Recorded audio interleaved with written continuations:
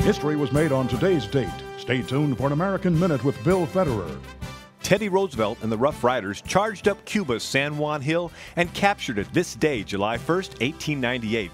After 8 hours of heavy fighting, over 1,500 Americans lay dead or wounded. Just 4 months prior, the U.S. ship Maine was blown up in Havana's harbor. Roosevelt resigned as Assistant Secretary of the Navy and organized the first volunteer cavalry, made up of pole riders, cowboys, and even Indians. After the battle, President McKinley wrote, "At a time of the glorious achievements of the military at Santiago de Cuba, it is fitting that we should pause and bow before the throne of divine grace." This has been an American Minute with Bill Federer.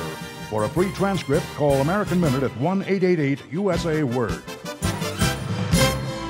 This is Ron Ross with Powerful Seniors. Seniors realize American history is being ignored and erased.